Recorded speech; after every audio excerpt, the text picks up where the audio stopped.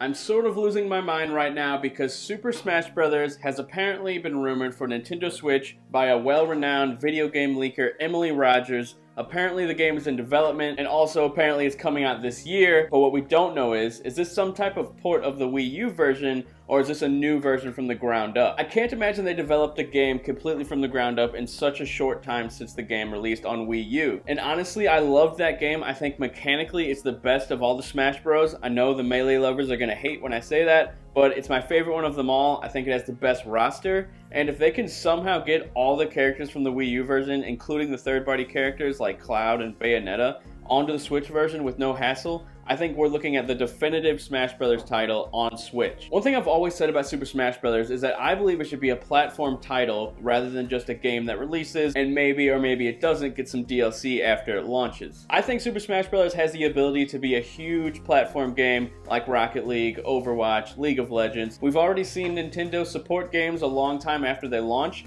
I would love to see that trend continue with Super Smash Bros. So where does this leak or rumor come from? It comes from Emily Rogers. She's mostly known for leaking out a bunch of information on the Switch before it was announced officially by Nintendo. However, she has had some misses in terms of her predictions and whatnot. She once said that Soul Calibur 5 was coming to Wii U. Obviously that never happened. Maybe at one point that was in talks between Nintendo and Namco. We won't really know for sure. Obviously the game never came to the Wii U. All I know is that people are dying for Super Smash Bros. On Switch, and I have said before, if Nintendo can't get out Pokemon or Metroid anytime this year, I think Smash Bros. Has the potential to fill in the gap of that first-party impact that we had with the first year of the Switch, which is pretty much unbeatable. Zelda, Mario, and a bunch of other first-party games, ARMS, Xenoblade Chronicles 2, all in one year is kind of crazy. But Smash Bros. Is a big juggernaut. I can imagine them releasing it this year just to keep the Switch in everyone's mindset. And my god, if they can get all the previous characters from the Wii U version, that would be amazing, and even add some more. Me and my buddy Andrew, you know him from this channel, we plan on doing a Super Smash Bros. Video predicting the characters that we want to see in the game. But I'm also curious what characters you want to see. Do you think that we're going to get some more characters from Bayonetta, more third-party stuff, Crash Bandicoot? There was a recent rumor of that coming to Switch.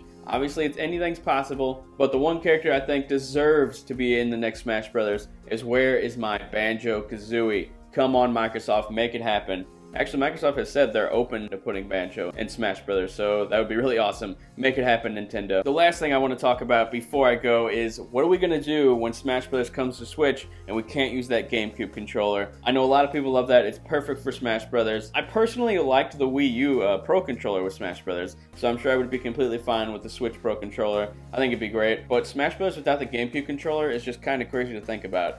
It'd be awesome to get some type of Joy-Con attachments that's the exact shape of the GameCube controllers. I know we've seen a lot of mock-ups from fans on the internet, and they actually look pretty cool, so I would love to see Nintendo go down that route, or just maybe let us use our Smash Bros. Controllers for the Wii U, plug them into the USB. They actually already work for some games, which is kind of funny. But I'm curious everything what you think. As always, leave all your thoughts in the comments below. Let me know what characters you want to see in Smash Bros. Do you think we'll see some crazy third-party characters? Well, I mean, we've already gotten Cloud. That's pretty crazy enough. I'm Brett Medlock, and I will talk to you guys later.